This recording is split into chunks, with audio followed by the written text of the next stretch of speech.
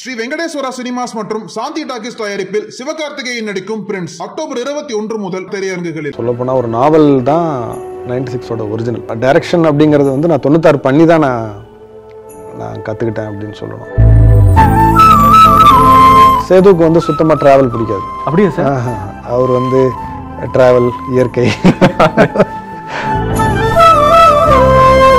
ஆரம்பிச்சு ஒரு first half முடிக்கும் போது அவங்களுக்கு ரொம்ப பிடிச்சிருச்சு. ஆக்சுவலாக அவங்க எதிர்பார்க்கலன்னு நினைக்கிறேன். இப்போ நாங்கள் ட்ரெஸ்ஸை கொடுத்தோடனே போட்டுட்டு அப்படி சல்லுன்னு இப்படி வெளியில் வந்து நின்னாங்க. அப்பவே தெரிஞ்சிருச்சு. சரி இவர் வேற நான் பண்ணலன்னா நடிக்க மாட்டேங்கிறாரு, அப்போ என்ன செய்யறதுன்னு சொல்லிட்டு சரி நான் உடனே பண்ணுறேன்னு ஒத்துக்கிட்டேன். நாங்களாம் ரொம்ப ஃபிலிமை நேசிச்சு அந்த ஃபிலிமோட ஸ்மெல்லு, அந்த ஃபிலிமோட லுக்குன்னு பயங்கரமாக அதை ரசிச்சு அப்படி உள்ளே வந்தவங்க தான். ஒரு பாயிண்ட்டுக்கு அப்புறம் தான் தெரிஞ்சது அவங்க இந்த படத்தை அவ்வளோ நம்பி வந்திருக்காங்க. It's not just the discipline.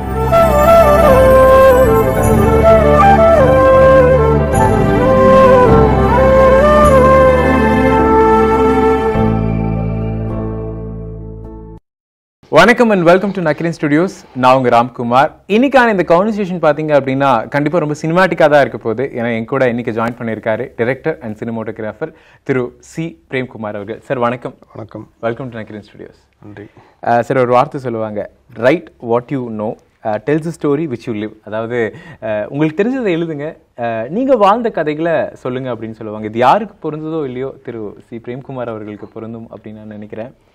இந்த இயல்பான கதைகளை, இயல்புக்கு நெருக்கமான கதைகளை படம் பண்ணணும், அது அந்த மூவிக்கான ஃபார்மேட்டில் கொண்டு வரணும், ஒரு மூவியாக கொண்டு வரணும் அப்படிங்கும்போது அது நிறைய சுவாரஸ்யமான பயணம் இருக்கும். அந்த ப்ராசஸ் ஆஃப் மூவி மேக்கிங் அப்படிங்கிறது ஒரு இயக்குனராக நீங்கள் சொல்லுங்கள். இல்லை, முதல்ல நான் இயக்குனர் ஆகணும்னு எழுதலை, அதான் உண்மை. எழுதுறது பிடிக்கும், அப்படி ஆரம்பித்தது தான். அது ஒரு 96க்கு ஒரு கிட்டத்தட்ட ஒரு 10 வருஷத்துக்கு முன்னாடியிலேருந்து எழுதுகிற இது இருந்தது. ஸோ அப்படி எழுத ஆரம்பித்த ஒரு சொல்லப்போனால் ஒரு நாவல் தான் 96ஓட ஒரிஜினல். அப்படி எழுத ஆரம்பித்தது தான். ஒரு நாவலாக எழுதுனது. பப்ளிஷ்லாம் பண்ணல, முடிக்க முடியல அதை. ஏன்னா அது எழுத வந்துக்கிட்டே இருந்துச்சு. அது அப்படி எழுதின ஒரு விஷயந்தான். அதுலேருந்து அப்படி எடுத்து வந்த ஒரு தான். ஸோ அதனால் எனக்கு இயக்கம், டைரக்ஷன் அப்படிங்கிறது வந்து நான் 96 பண்ணி தான் நான் கற்றுக்கிட்டேன் அப்படின்னு சொல்லணும். சேது வந்து அது ரொம்ப அதை கண்டித்து சொன்னதுனால சரிண்ணே எனக்கும் கொஞ்சம், ஏன்னா நம்ம எழுதின கதை படமாக வரணுங்கிற ஆசை இருக்கும். கண்டிப்பாக. சரி இவர் வேற நான் பண்ணலன்னா நடிக்க மாட்டேங்கிறாரு, அப்போ என்ன செய்யறதுன்னு சொல்லிட்டு சரி நான் உடனே பண்ணுறேன்னு ஒத்துக்கிட்டேன். பட் ஒரு 3 மாதம் அதுக்காக அப்புறம் ஒன்று நான் ஒர்க் பண்ண டேரக்டர்ஸ்லாம் எப்படி பிஹேவ் பண்ணுவாங்க, என்ன செய்வாங்க, அதெல்லாம் கொஞ்சம் யோசிச்சுட்டு இருந்தேன். அப்போ என்னுடைய ஃப்ரெண்ட்ஸே 1-2 பேர் படம் பண்ணிகிட்டு இருந்தாங்க. குறிப்பாக ஆறுமுகம் சொல்லிட்டு ஒரு நல்ல நாள் பார்த்து சொல்லுவாங்க. ஸோ அவரோட டப்பிங் போய் உட்கார்றது அதெல்லாம் உட்காந்து கொஞ்சம் அப்சர்வ் பண்ணிக்கிட்டேன், எப்படி அந்த ப்ராசஸ் எப்படி நடக்குது அப்படின்னு. ஏன்னா நம்ம ஷூட்டில் இருக்கும் போது கேமராமேனாக தானே இருந்துருவோம். இங்கே லைட்டை வை, அங்கே வை, இதை வை, இந்த ஷாட் எடுக்கலாம், அது போகலாம், இந்த நேரம் லைட் போயிடும், இந்த இதிலே தான் இருப்போம். மற்றபடி டேரக்டர் என்ன செய்கிறாருங்கிறத எப்போயாவது கவனிப்போம், அதோட சரி. ஸோ அதுக்கு ஒரு அப்சர்வேஷன் டைம் தேவைப்பட்டது. அது அந்த 3 மாதம் கரெக்டாக இருந்துச்சு எனக்கு. இந்த ஒரு காலகட்டத்தில் நான் இயக்குனராக இருக்கிறதுனால இதெல்லாம் கொஞ்சம் சிறப்பாக இருக்குது அப்படின்னு நீங்கள் நினைக்கிற விஷயங்கள் என்ன? வித்தியாசமான கதைகளை எக்ஸ்ப்ளோர் பண்ணிக்கிறதுக்கான ஒரு வாய்ப்பு இருக்குது, இல்லை இந்த கமர்ஷியல் ஃபார்மேட் அப்படின்னு கட்டமைக்கப்பட்ட விஷயத்தை கூட இல்லாமல் ஒரு சக்ஸஸ்ஃபுல்லான ஸ்டோரியை கொண்டு போய் மக்கள்கிட்ட சேர்க்க முடியும் அப்படிங்கிற ஒரு விஷயம், உங்களோட விஷயம் என்னவா இருக்குது? நான் சினிமாக்குள்ளே வரும்போது தான் ஃபிலிம்லேருந்து டிஜிட்டலாக மாறுறோம். ஓகே. அந்த காலகட்டம், அந்த பீரியட். ஸோ அப்போ என்னென்னா உங்களுக்கு ஒரு ப்ரொடக்ஷனோட மேஜர் செலவுன்னு பார்த்தீங்கன்னா ஃபிலிம் ஒரு இதை எடுத்துக்கும். நாங்களாம் ரொம்ப ஃபிலிமை நேசித்து அந்த ஃபிலிமோட ஸ்மெல்லு, அந்த ஃபிலிமோட லுக்குன்னு பயங்கரமாக அதை ரசித்து அப்படி உள்ளே வந்தவங்க தான். பட் நான் கிட்டத்தட்ட கேமராமேன் ஆகி ஒரு 1-2 படங்கள் 3 படங்கள் முடிக்கும் போது டிஜிட்டல் வந்துடுச்சு. அந்த டிரான்சிஷன் பீரியடில் நான் இருந்தேன். அதனால நான் இதை உரிமையோட சொல்ல முடியும். என்னென்னா அந்த டிஜிட்டல் வந்த டைமில் நாங்கள்லாம் ஒரு டெக்னீஷியனாக ஒரு கிரியேட்டராக இருக்கிறது வந்து பெரிய ஒரு வரப்பிரசாதமாக நினைக்கிறோம். காரணம் என்னென்னா ஃபிலிம் இருந்த வரைக்கும் ஒரு செட் ஆஃப் ஜானர் மட்டும்தான் எக்ஸ்ப்ளோர் பண்ண முடிஞ்சிச்சு. கண்டிப்பாக இதெல்லாம் வேணும்பாங்க. நீங்கள் என்ன படம் எழுதுனீங்கனாலும் பாட்டு ஃபைட்டு வேணும், இல்லை ஒரு கமர்ஷியல் இது வேணும், ரொம்ப எக்ஸ்ப்ளோர் பண்ண முடியல. ஏன்னா அதுக்குன்னு ஒரு டிசைன் இருந்துச்சு. அந்த ஃபிலிம் இருந்த வரைக்கும் அது ஒரு டிசைனில் இருந்தது. ஒன்ஸ் டிஜிட்டல் வந்து கேமரா வந்து எல்லார் கைக்கும் போக ஆரம்பிச்சது இல்லை, ஒரு ஸ்டில் கேமரா வச்சு ஒரு படமே எடுத்துட முடியுங்கிற ஒரு நிலைமை வரும்போது வழக்கமான கதைகள் இல்லாமல் வேறு கதைகள் எடுக்க முடிஞ்சிச்சு. வழக்கமாக நீங்கள் ஒரு லுக்குன்னு சொல்லுவோம்ல, சாஃப்ட் லைட் பண்ணி அழகாக லட்டு மாதிரி காட்டணுங்கிறது தான் லுக்காக இருந்தது. லட்டு மாதிரிலாம் தேவையில்லை, அழுக்காகவும் காட்டலாம். நீங்கள் வந்து ஒரு சுளீர்னு வெயில் அடிக்கிறத கூட நீங்கள் காட்டலாங்கிற எல்லா வகையிலையுமே எடிட்டிங்காகவுமே மாறிச்சு. அந்த டிஜிட்டல் ரெவல்யூஷன் வரும்போது பலவிதமான கதைகள் உள்ளே வந்துச்சு. ஈவன் ஆக்டர்ஸே அவங்க லுக்கை வந்து நிறைய எக்ஸ்ப்ளோர் பண்ணாங்க. அது வரைக்கும் ரொம்ப க்ளீன் லுக்கில் இருந்தவங்க எல்லாம் பார்த்தா அதை அடி வச்சுக்கிட்டு கொஞ்சம் தலை களைஞ்சு போய் ஒரு மாதிரி அப்படி ஒரு நார்மல் நம்ம ரோட்டில் பார்க்குற ஒரு ஆள் மாதிரி வர அந்த மாற்றமும் வந்துச்சு. ஸோ இந்த டைம் பீரியடில் டைரக்டர் ஆனதோடைய பெரிய அட்வான்டேஜ் என்னென்னா, முன்னாடிலாம் வந்து ஒரு லவ் ஸ்டோரி எடுத்துட்டா லவ் ஸ்டோரியாக தான் அந்த கிளிஷே ஃபார்மேட்னு சொல்லுவாங்க. அந்த கிளிஷே முதல்ல உடஞ்சிருச்சு. அதுதான் பெரிய அட்வான்டேஜாக நினைக்கிறேன். அதை தொட்டு பல அட்வான்டேஜ் இருக்க தான் செய்யுது. பட்ஜெட்லேருந்து நீங்கள் வந்து என்ன சொல்கிறது, நீங்கள் ஒரு பெரிய ஆக்டர் வச்சு தான் பண்ணணும்னு கிடையாது. ஒரு பெரிய ஆக்டர் வச்சு ஒரு பெரிய பட்ஜெட் படமும் நீங்கள் பண்ண முடியும். ஒரு சிஜிலேருந்து டெக்னிக்கலாக உங்களுக்கு இப்போ பொன்னியின் செல்வன் மாதிரி ஒரு படம் பண்ணுறதும் இந்த டைம் பீரியடில் தான் பாசிபிள். 10 வருஷத்துக்கு முன்னாடி பண்ணியிருந்தீங்கன்னா இவ்வளோ டெக்னாலஜி கிடையாது. டிஜிட்டல் இல்லாத ஒரு டைம் பீரியட் சொல்கிறேன். ஓகே, எல்லா தரப்புலையும் இது அட்வான்டேஜ் ஆகிடுச்சு. அதுக்கு டிஜிட்டல் தான் நான் சொல்லுவேன். இயக்குனராக உங்களுடைய பரிமாணத்தில் நீங்கள் அனுபவித்த பல விஷயங்களை ஷேர் பண்ணுறீங்க. அப்போ சினிமோட்டோகிராஃபிட்டையும் கேட்கறதுக்கு நிறைய கேள்விகள் இருக்குது. அப்படி ஃபஸ்ட்டு என்ன அப்படின்னா, ஒரு இயக்குனர் வந்து ஒரு கதை சொல்கிறாரு, இல்லை வந்து இந்த சீக்வன்ஸ்க்கான இந்த சீனுக்கான விஷயங்களை எக்ஸ்பிளைன் பண்ணிட்டு போகிறாரு. அதுக்கப்புறமா ஒரு ஃப்ரேமில் கதை சொல்கிறது சினிமோட்டோகிராஃபிய பங்காக பார்க்கப்படுது. ஒரு த ரியல் டைம் டியூட்டி அப்படிங்கிறது சினிமோட்டோகிராஃபிக்கு என்னவா இருக்கும் சார்? விஷுவல் டிரான்ஸ்லேஷன் தான். என்னென்னா, இப்போ எல்லா இயக்குநர்களும் வந்து உங்களுக்கு அந்த ஃபிலிம் லாங்குவேஜில் தரவாக இருப்பாங்கன்னு சொல்ல முடியாது. எஸ்பெஷலி நம்மளுடைய தமிழ் இண்டஸ்ட்ரி, ஈவன் இந்தியன் இண்டஸ்ட்ரியை கூட சொல்லலாம். ஏன்னா அவங்களுக்கு வேறு சில விஷயங்களில் அவங்க பயங்கர ஸ்ட்ராங்காக இருப்பாங்க. உதாரணத்துக்கு ஒரு ஆக்டிங் வாங்குறதுலையோ, ஒரு கதையை எழுதுறதுலையோ, கதையை புரிஞ்சுக்கிறதுலையோ அதிலலாம் ஸ்ட்ராங்காக இருப்பாங்க. ஸோ அப்போ வந்து என்னென்னா, அந்த ரெஸ்ட் ஆஃப் த கேப்னு சொல்கிறோம்ல, அதை ஃபில் பண்ணுறது வந்து மோஸ்ட்லி கேமராமேன் அண்ட் எடிட்டரோட வேலையாக இருக்கும். புதுசாக வர்ற நிறைய டைரக்டர்ஸ்க்கு வந்து ஷார்ட் டிவிஷன் தெரியாது. மெயினாக ஒரு பியூட்டிஃபுல் சீனை எப்படி நீங்கள் ஷார்ட்ஸாக எப்படி நீங்கள் ப்ரெசென்ட் பண்ண போகிறீங்கிறது அவங்களுக்கு தெரியாது. லென்சிங்னா என்னென்னு தெரியாது. ஒரு லைட்டிங்கில் நீங்கள் எவ்வளோ மூட கொண்டு வர முடியும்லாம் தெரியாது. ஸோ இதை வந்து முன்கூட்டியே ஒரு கேமராமேன் வந்து ஒரு டைரக்டரோட டிஸ்கஸ் பண்ணி அதை எக்ஸிக்யூட்டும் பண்ணணும்.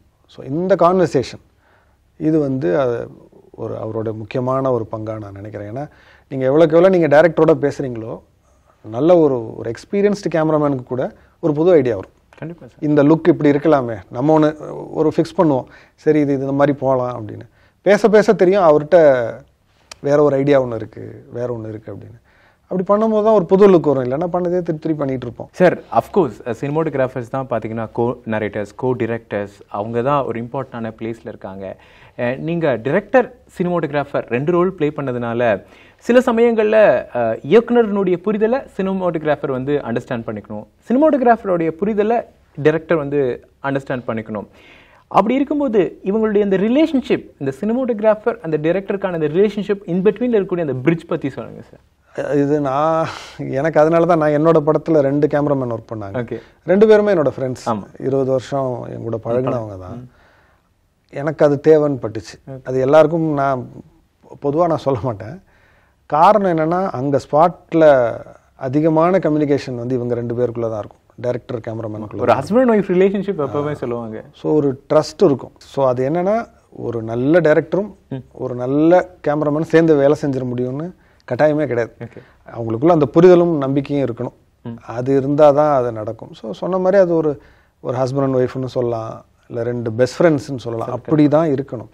அது நம்மளே பல இடங்களில் நம்ம கேட்டிருப்போம். இப்போ மணி சாரும், பிசி சாரும், மணி சாரும், சந்தோஷ்வன் சாரும், பலரும் சொல்லலாம். ஏகப்பட்ட பேர் அந்த மாதிரி இருக்காங்க. எனக்கு தெரிஞ்ச 1-2 எக்ஸாம்பிள் சொல்கிறேன். அவங்க ஏன் திரும்ப திரும்ப ஒன்றா ஒர்க் பண்ணுறாங்க அப்படின்னா ரீசன் அதுதான். இது ஈவன் எடிட்டர்ஸ்க்கும் பொருந்தும் அது. ஏன்னா அது ஒரு ட்ரஸ்ட் பில்ட் ஆகிடும். இவங்க நினைக்கிறத வந்து சொல்லாமலே அவங்களுக்கு புரியும். அவங்க வைக்கிறத வந்து இவங்களே நினச்சிப்பாங்க, இதுதான் சொல்லணும்னு நினச்சானா அந்த ஷார்ட் வச்சிட்டாரு அப்படிங்கிற மாதிரிலாம் தோணும். அந்த டெக்னிக்கல் எக்ஸ்பர்டீஸ்லாம் தாண்டி அந்த ட்ரஸ்ட் அண்ட் ஃப்ரெண்ட்ஷிப் அது பை எக்ஸ்பீரியன்ஸில் வரும் அப்படின்னு சொல்கிறீங்களா சார்? எக்ஸ்பீரியன்ஸ்னு சொல்கிறத விட அது எப்படி சொல்கிறது, ஒன்று ஒரு ஃப்ரெண்ட்ஷிப் இருக்கும், இன்னொன்று அந்த ஸ்டைல் இருக்குல்ல, ஒர்க்கிங் ஸ்டைல், அதாவது இப்போ ஈவன் இப்போ ஸ்டீவன் ஸ்பீல்பர்க் எடுத்துக்கிட்டோம்னா அவரோட கேமராமேன் கமின்ஸ்கி இருக்கார்ல, ஏகப்பட்ட படங்கள் கிட்டத்தட்ட ஜுராசிக் பார்க் டைம்லேருந்து இப்போ கடைசியாக பண்ண படம் வரைக்கும் அவர் தான் பண்ணிகிட்டு இருக்காரு. அது என்னென்னா கிட்டத்தட்ட 2 பேருக்கும் ஒரே ஸ்டைல், ஒரே தாட் ப்ராசஸ் இருக்கும், ஒரே பிலீஃப்ஸ் இருக்கும். ஓகே, அப்போ தான் அது நடக்கும். ஓகே, இது என்னதுன்னு சொல்ல முடியாது. நம்ம ஏதோ ஒரு விஷயத்தில் 2 பேருக்கு ஒரு சிங்க் இருக்குன்னு சொல்லுவோம்ல, அவ்வளோதான். நீங்கள் வந்து ஒரு ஃப்ரேம் ஃபிக்ஸ் பண்ணுறீங்க, ஒளிப்பதிவாளரா லைட் கம்போஸ் பண்ணுறீங்க, இதெல்லாம் பண்ணதுக்கப்புறம் ஒரு செக்லிஸ்ட்னு ஏதாவது வச்சுருக்கீங்களா? இதெல்லாம் இருக்கணும், இல்லை ஒரு ஃப்ரேமிங் பண்ணுறதுக்கு முன்னாடி இந்த மாதிரியான விஷயங்கள்லாம் செக்லிஸ்ட்டில் இருக்கா சார் உங்களுக்கு? அது வந்து ஒரு லாங் ப்ராசஸ். கிட்டத்தட்ட அசிஸ்டண்ட்டாக இருக்கும் போதுலேருந்தே அது இவால்வ். அப்போ நமக்கு எல்லாத்தையும் கவனிக்க மாட்டோம், நிறைய நம்ம மனசை விட்டு போயிடும். ஸோ அதனால் கொஞ்சம் திணறுவோம், இதை வச்சிட்டோமா அதை வச்சிட்டோமா அதை பண்ணிட்டோமா அப்படின்னு. அதுக்கப்புறம் என்ன ஆகிடும்னா, ஒரு கேமராமேன் ஆகிற டைம் இல்லை ஒரு 2-3 படத்துக்கு அப்புறம் கிட்டத்தட்ட அது உங்கள் கையோட ஒரு எக்ஸ்டென்ஷன் மாதிரி ஆகிடும். நீங்கள் ஒன்ஸ் கேமராவில் வச்சிட்டிங்கன்னா ஒரே செகண்டில் உங்களுக்கு எல்லாமே கண்ணுக்கு தெரியும். ஆமாம், அது வந்து நல்லது, நீங்கள் விட்ட மிஸ்டேக்கு, இல்லை இன்றைக்கி புதுசாக என்ன வந்திருக்கு, அதுவே உங்களுக்கு தெரிய ஆரம்பிச்சிடும். இன்னும் நான் ஒரு வெட்டரன் கேமராமேன் சொன்னது என்னென்னா, அவர் லைட்டோடலாம் பேசுவேன்னே சொல்லியிருக்காரு. நான் ஏதாவது தப்பாக வச்சுட்டேன்னா நைட்டு வந்து படுத்தோடனே என்கிட்ட லைட்டெல்லாம் என் கனவுல வந்து என்னை திட்டும், என்னை போய் அங்கே வச்சிட்டியா நீ, நான் என்னை இங்கே வச்சுருந்தீங்கன்னா நான் இன்னும் நல்லா அந்த சீன் இன்னும் ஷார்ட் நல்லா வந்திருக்குமே அப்படின்னு அந்த லைட்டோடலாம் நான் ஸோ அது it becomes a way of life. Okay, so it's no more technical. அது ரொம்ப ஒரு பர்சனல், அதுவும் உங்களுக்கான ஒரு ப்ராசஸாக மாறும். அதனால நம்ம வந்து அதை லிஸ்ட் பண்ண தேவையில்லை, அதை வந்து ஒரு செக்லிஸ்ட் மாதிரி வச்சு இதெல்லாம் சரியாக வச்சுட்டோமா அப்படின்னு. பட் எஸ், ஒரு புதுசாக வர்றவங்களுக்கு டெக்னிக்கலி அது ஒரு 3 விஷயம் தான். அதில் ஒன்று காம்போசிஷன், ஒன்று லைட்டிங், ஒன்று பார்ப்பாங்க, இன்னொன்று அஃப்கோர்ஸ் த மூமெண்ட், கேமராவில் எதுவும் இது பண்ணுறோமா அப்படிங்கிறது. ஸோ நீங்கள் ஒரு புதுசாக ஒன்று எழுதுறீங்க, ஒரு ஷார்ட் ஃபிலிம் பண்ணுறீங்கிறப்ப உங்களுக்குன்னு ஒரு ஸ்டைல் ஃபார்ம் ஆகும் மைண்டில். எல்லாம் முடிச்சுட்டு திரும்ப ஒரு தடவை நீங்கள் யோசிக்கலாம், இதில் வேறு ஏதாவது பண்ணால் இன்னும் என்ஹான்ஸ் ஆகுமா, ஒரு லைட்டிங்லேயோ காம்போசிஷன்லேயோ மூமெண்ட்லேயோ பண்ணலாமா அப்படிங்கிறத ஒரு தடவை நீங்கள் அதை ரீகன்சிடர் பண்ணி பார்க்கலாம். பட் இதை வந்து ஒரு டெக்னிக்கல் ப்ராசஸாக நீங்கள் இதை அப்ரோச் பண்ணக்கூடாது. ஓகே, அது ரொம்ப ஒரு இன்டர்னல் ப்ராசஸாக நீங்கள் வச்சுக்கணும். கண்டிப்பாக சார்.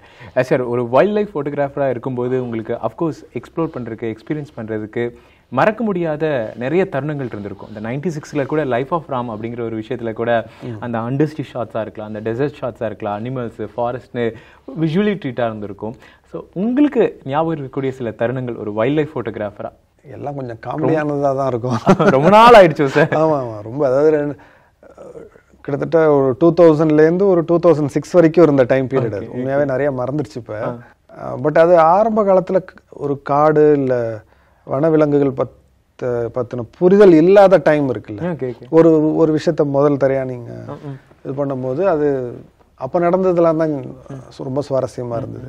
எவ்வளோ கிட்ட போகணும்லாம் தெரியாது. அதுதான் சார். ஆமாம். ஸோ அப்போ கையில் கேமரா ஃபஸ்ட் டைம் அந்த ஜூம் லென்ஸ்லாம் வீட்டில் வாங்கி கொடுப்பாங்கல்ல, அந்த சந்தோஷத்தில் கொஞ்சம் ஆசையில் கிட்ட விட்டேன். ஏன்னா இந்த ஜூம் வச்சே எடுத்துடலான்னு நினைப்போம். ஃபுல் ஜூம் பண்ணிட்டு பார்த்தோம்னா அது எங்கேயோ நிற்கிற மாதிரி இருக்கும். சரி கிட்ட போவோம் அப்படின்ட்டு ஒரு தடவை ரொம்ப கிட்ட போயிட்டேன், ஒரு காட்டெருமை கிட்ட. ஓகே, அது கொஞ்சம் என்னை பார்த்து பயந்து அப்படியே, பெண் காட்டெருமை அது, கொஞ்சம் பயந்து அப்படியே போயிடுச்சு. ஸோ அப்போ நமக்கு ஒரு தைரியம் வரும்ல, சரி அது நம்மளை பார்த்தே பயந்துருச்சு, எவ்வளோ பெருசாக இருக்கு.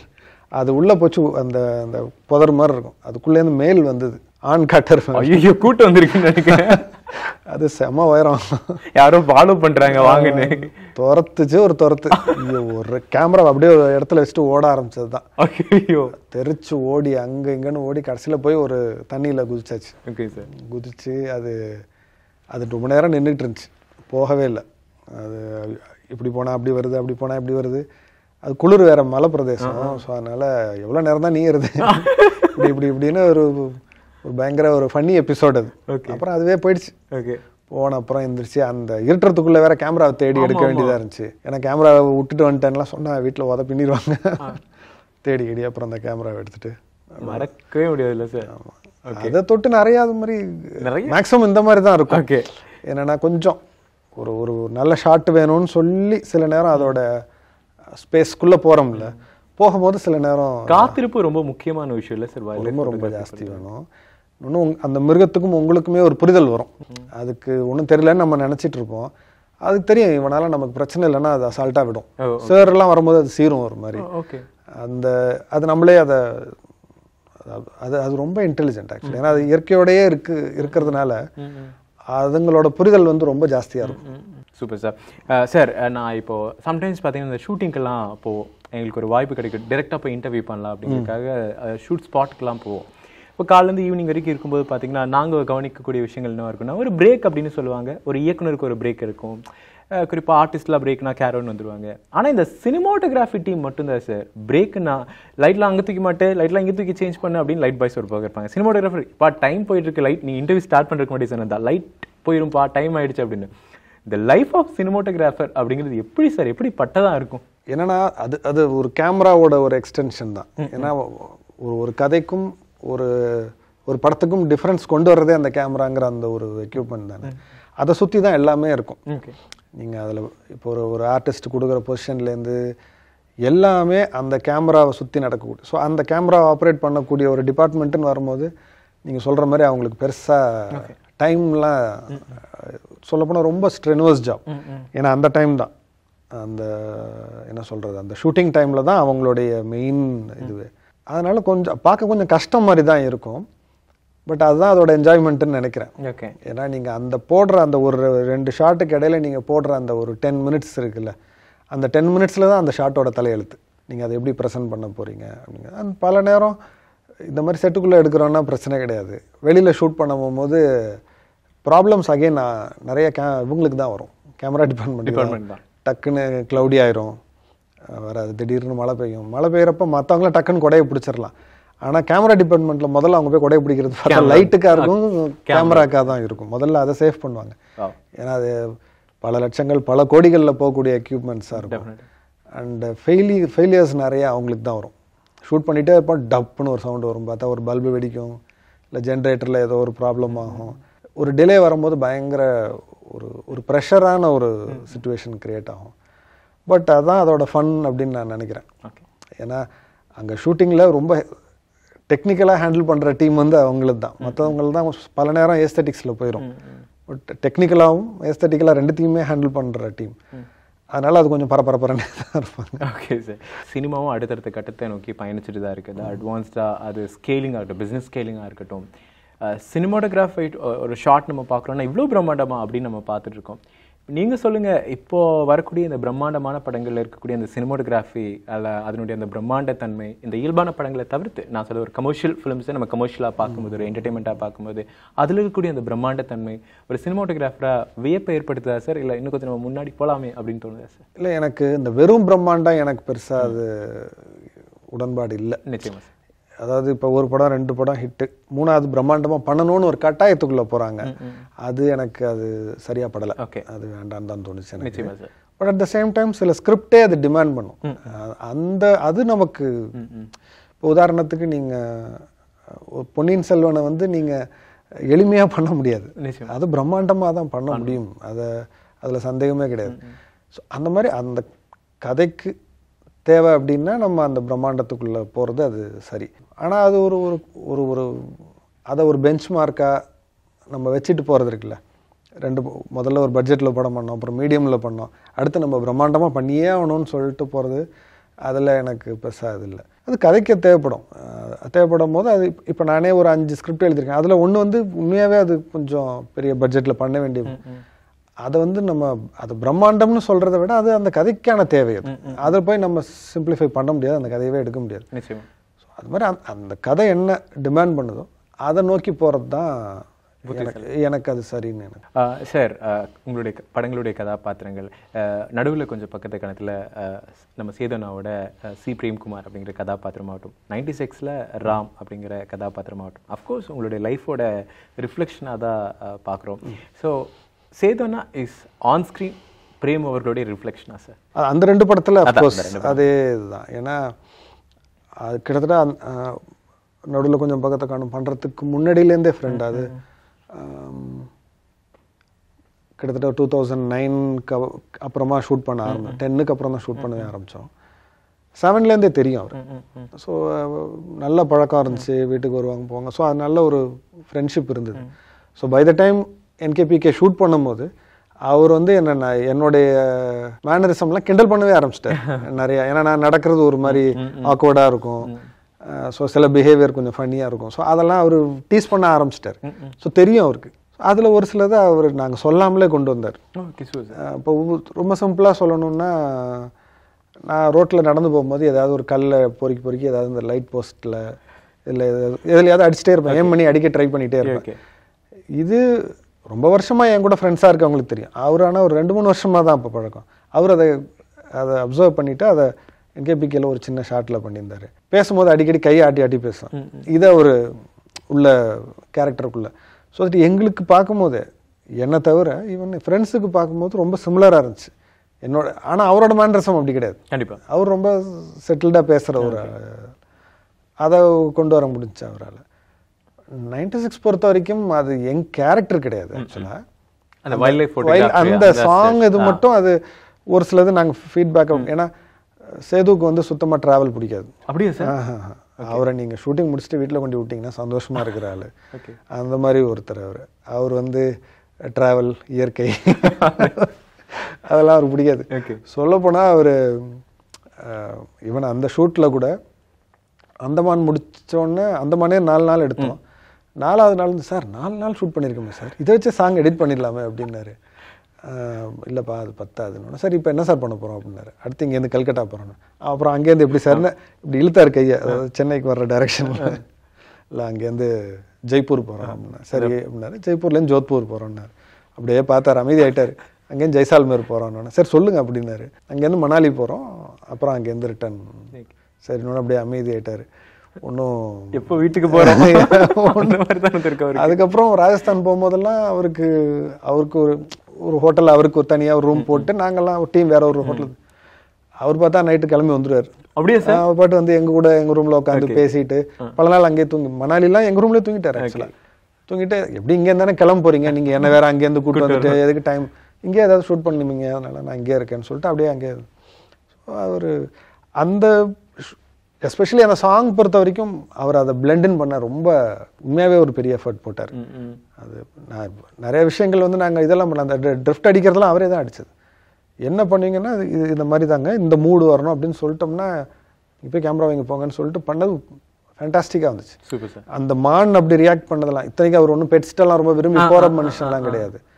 அவர் அப்படியே பேசிட்டு இருக்கும்போது அப்படியே க்ளோஸ் ஆகிட்டார். அந்த மான் கூட க்ளோஸ் ஆகி அந்த பிரெட் அது வாங்கிடுச்சு. அது ஒரு மேஜிக் தான். அது த்ரிஷா நிறைய இன்டர்வியூவில் சொல்லியிருக்காங்க, ஆஃப்டர் த ஏஜஸ் என்னோட லைஃப்பில் ஒரு டேர்னிங் பாயிண்ட் ஆனது ஜானு கதாபாத்திரம் தான். அவங்க ரொம்ப எமோஷனலாகி பேசினதெல்லாம் அந்த 96 படத்துக்கு அப்புறம் அந்த கதாபாத்திரத்துக்கு அப்புறமா தான். ஸோ விஜய் சேதுபதி சார் அவ்வளோ பெரிய ஸ்டாராக இருந்தாலும் ஒரு ஃப்ரெண்ட் அப்படிங்கிறதுனால எந்த ஒரு நர்வஸ்னஸும் இருக்காது. சில கரெக்ஷன்ஸ் இருக்கலாம், அவர்கிட்ட அக்செப்ட் பண்ணிக்கலாம், இல்லை திரும்பவும் நம்ம சேஞ்ச் பண்ணிக்க வாய்ப்பு இருக்கும். பட் த்ரிஷா அப்படின்னு நீங்கள் மைண்ட் செட் பண்ணிவிட்டு அந்த கதையை கொண்டு போகும்போது அந்த ஒரு நேரத்தை ரீகால் பண்ண முடியுமா சார்? கிட்டத்தட்ட ஒரு அந்த ஃபர்ஸ்ட் மீட்டிங்கோட எவ்ரி மினிட் எனக்கு ஞாபகம் இருக்கு. அது ஏன்னா அது நான் அவங்க மேலே ஒரு பெரிய மரியாதையும் அன்பும் வந்தது அந்த ஃபர்ஸ்ட் மீட்டிங்கில். லிட்டரலாக ஃபஸ்ட்டு பார்த்த உடனே அது தோணிடுச்சு. ஏன்னா நம்ம ஜென்ரலாக ஒரு அந்த இதில் இருக்க ஸ்டேட்டஸில் இருக்கவங்கள பார்க்க போனால் எப்படி இருக்குன்னு நம்ம ஒரு கெஸ் பண்ண முடியும் நம்மளால. நான் அவங்க வீட்டுக்குள்ளே போனப்போ அவங்க தான் வந்து முதல்ல கதவை திறந்தே விட்டாங்க. எனக்கு ஆச்சரியமாக இருந்தது. சரின்ட்டு போயிட்டு உட்காந்தோன்னா அவங்க ஒரு 20 நிமிஷம் சொல்லுங்கள் போதும் அப்படின்னாங்க. ரொம்ப கேஷுவலாக இருந்தாங்க.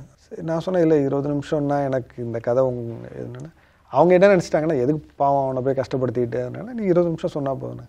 நான் யாருன்னு கூட உங்களுக்கு தெரியாது, நான் என்ன படம் பண்ணியிருக்கேன் கேமராமேன்லாம் உங்களுக்கு தெரிய வாய்ப்பே இல்லை. பட் இந்த கதை தான் என்னை வந்து உங்களுக்கு இன்ட்ரடியூஸே பண்ண போகிறேன். கண்டிப்பாக. ஸோ அதனால் எனக்கு ஒரு 2.5 hours கொடுத்தீங்கன்னா மொத்தத்தையும் சொல்லிவிடுவேன். அதுதான் இந்த படம், நான் எல்லாமே அதுதான்.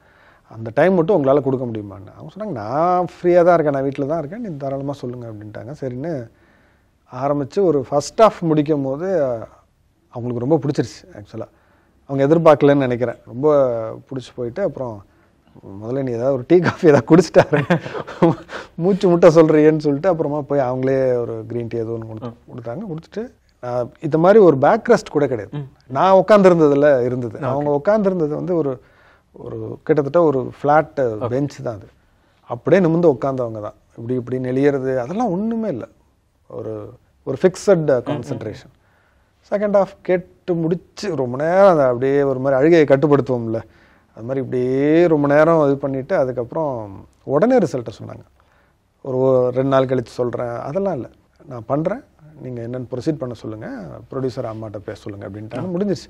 அதுக்கப்புறம் சும்மா தான் உட்காந்து ஒரு 10 நிமிஷம் பேசிகிட்டு இருந்தோம். பேசிட்டு அதே மாதிரி வந்து சென்ட் ஆஃப் பண்ணிட்டாங்க. எனக்கு வந்துட்டு எல்லாரும் கேட்டாங்க எப்படி நடந்துச்சு மீட்டிங். எனக்கு உண்மையாக இதை தான் நானுமே சொன்னேன். எனக்கு ஏதோ ஒரு ஸ்கூல் ஃப்ரெண்டுகிட்ட பேசிட்டு வந்த மாதிரி தான் இருந்தது எனக்கு. ஏன்னா அவங்க ஒர்க் பண்ணாத டைரக்டர்ஸோ இல்லை ஆக்டர்ஸோ கிடையாது. அத்தனை படங்கள் அத்தனை லாங்குவேஜஸ் பண்ணிட்டாங்க. பட் அவ்வளோ சிம்பிளாக இருந்தது அந்த மீட்டிங் அப்படின்னு. எனக்கு ரொம்ப சந்தோஷமாக வேற இருந்தது. இவங்க கரெக்டாக நமக்கு இதாயிட்டாங்க அப்படின்னு. அதுக்கப்புறமா அந்த காஸ்டியூம் ஒருத்தர எடுத்துகிட்டு போய் செக் பண்ணோம். அந்த ஜானோட அதை வாங்கிட்டு எனக்கு அது வரைக்கும் பொறுமை இல்லை. ஏன்னா அவங்க ஸ்கின் டோனுக்கு அது செட் ஆகணும், அந்த அப்பியரன்ஸ் வரணும்.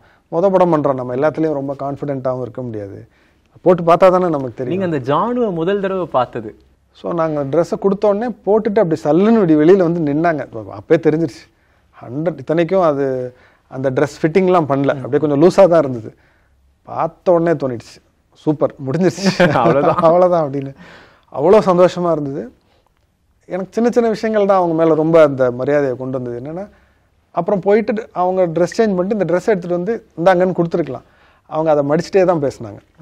பேசும்போதே அதை மடித்து அவங்களே அதை பேக்கில் வச்சு கையில் கொடுத்துட்டு நாங்கள் கேட்குறோம் இல்லை கொடுங்க. நானும் அவங்க பேசிகிட்டே அதை பண்ணுறாங்க, அது தனிச்சையாகவே அவங்க செய்கிறாங்க. அதே மாதிரி ஸ்பாட்டுக்கு வந்தோடனே ஃபஸ்ட்டு டே அந்த நடந்து வர்ற ஷாட் இருக்குல்ல, அது அன்னைக்கு செட்டே வந்து அப்படியே இதாவது ஒரு மாதிரி அதிரிக்கிட்டே இருக்கு, நார்மலாகவே இல்லை, பரபரப்பா. ஏன்னா சேது எனக்கு ஃப்ரெண்டுங்கிறதுனால சேது எங்கள் டீமில் எல்லாரோடையும் ஒட்டிக்கிட்டார். அவர் மேலே ஒரு மரியாதை இருந்தாலும் ஒரு அன்பு இருக்கும். போவாங்க, அசிஸ்டன்ஸ்லாம் போய் கட்டி பிடிச்சிப்பாங்க, பேசுவாங்க. அந்த மாதிரி இவங்க வரும்போது முதல் தரையாக அந்த ஒரு ஸ்டார்டம் ஃபீல் பண்ணுறாங்க, பயப்படுறாங்க. அவங்க அமைதியாக தான் இருக்காங்க, இவங்க எல்லாம் பயந்து ஒரு மாதிரி இதானோன்னே அப்புறம் நானே போய் சொன்னேன், இல்லைம்மா இன்னைக்கு கொஞ்சம் எல்லாரும் கொஞ்சம் லூஸ் மாதிரி தான் இருப்பாங்க, கொஞ்சம் கண்டுக்காதீங்க, நாளையிலேருந்து நார்மலாயிரும், கொஞ்சம் கண்டுக்காதீங்கன்னு.